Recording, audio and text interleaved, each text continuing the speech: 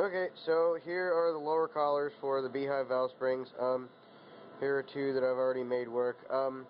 For the stock valve guide, it's got a little clip right here.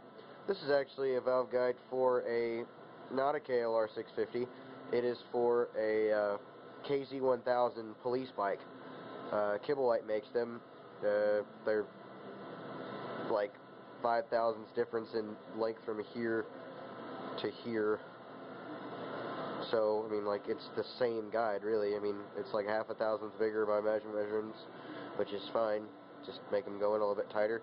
Anyway, these are meant to fit the stock guides, so you can see that the step doesn't go in there like it's supposed to.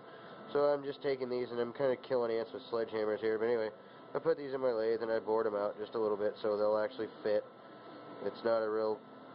I mean, it's a couple thousandths clearance. It looks like more because those steps are so skinny. But anyway, so that's one thing you gotta always check.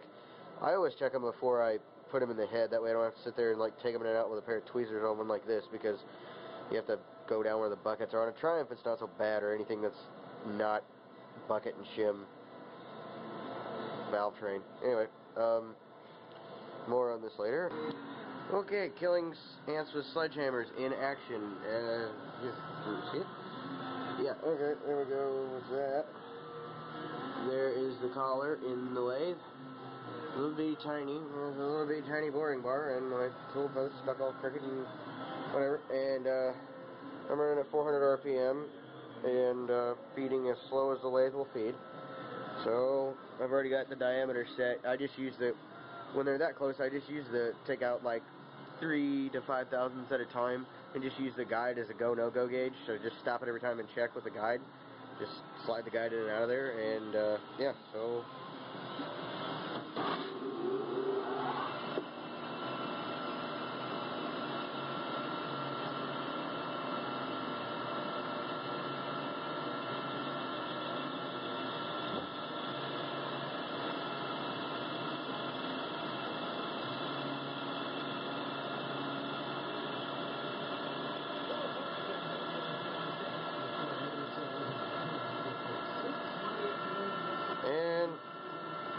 that's that. There you go. Hey guys, Gordy Roth again. Okay, so I got the beehive valve springs in, and I will show you how to test. Okay, with the paperwork that came with them, it says the installed height is 1.260". So everything's going to settle 15 thousandths once it's run in. So with the locks and everything, what you do is you take the valve and you stick the valve in the head,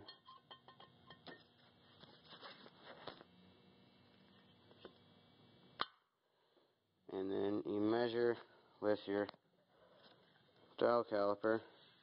Put the bottom of it right here on the head of the valve, and you measure straight down to the base of the bucket, and that gives me a total distance of 1.480". And then you take the valve out,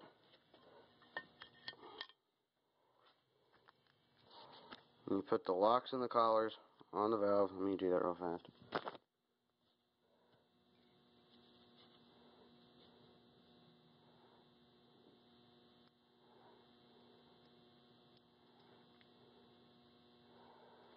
So 1.480", and then you measure from the top here down to here, off the total distance of the valve, and that gives you 1.300". And then 1.260 is what we're shooting for. This is 60 thousandths thick here, so you subtract that, so that's 1.240". So we're within 5 thousandths of where we're supposed to be. Here are the valve springs. They install at 80 pounds. I measured them on the spring tester, and they are like 82 pounds. So they'll settle a little after they're run in for a minute. So this should be perfect for the intake. And on the exhaust, they sent me 30 thousandths shims and 20 thousandths shims. I'm sorry, they sent me 30 thousandths shims, 20 thousandths shims, and something else. 30 thousandths shims, 20 thousandths shims, and 30 thousandths lower retainers. So if I need those for the exhaust, I'll use those for the exhaust. But for the intakes, the 60s are great. Okay. Okay, another thing I found out. Here's one valve spring installed. Went in rather nicely. The other thing is you got to put the lower retainer on there before you put the valve stem seal on, because these stupid steps in the guides are so tiny, they're smaller than the valve seal. So you have to put this rather lovely Kibble White double lip red Viton seal on there afterwards. The other thing you have to watch is you just stick it in there and poke it on. My fingers will work. But one thing I found out you have to watch is this will go. There it goes. Come on, please. Pretty please. Thank you. Okay, other thing you have to watch is if you look in there, it's kind of hard to see. There it goes. That little wire clip around there is out of its groove.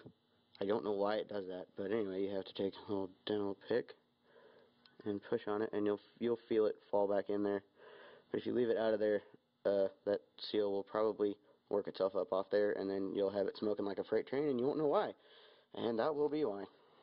Okay, so the exhausts are exactly the same, inch 480 as the intake, so just the same procedure for the exhaust as the intake. So that is the end of that.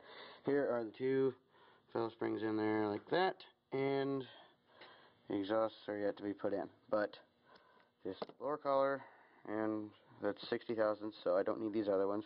But they were nice enough to include them, and RD Valve Spring is probably one of the best companies in the country to get springs from, and they will treat you very good.